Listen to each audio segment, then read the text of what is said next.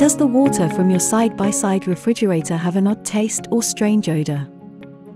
Well, it may be simple enough for you to solve on your own without having to call a service engineer. First, make sure your refrigerator is connected to a drinkable water source.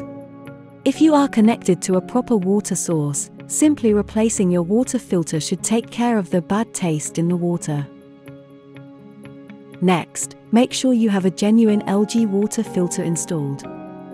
Genuine LG water filters can filter out contaminants which can commonly cause bad taste. We recommend that you use a genuine LG water filter and replace it every 6 months. You should also replace the water filter if the indicator is on, or if the water dispenser output has recently decreased.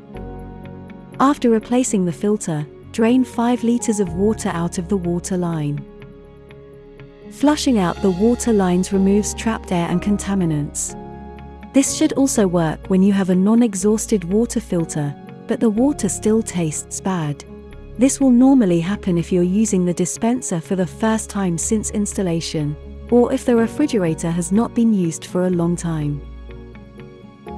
Properly flush the system by pressing and releasing the dispenser pad for cycles of 30 seconds on and 60 seconds off until you dispense 5 liters of water. This should take you around 3 minutes. If you need any further assistance on how to replace your water filter or how to flush out the system, check out our How to Replace the Water Filter video for a detailed walkthrough. Thank you for using LG refrigerators.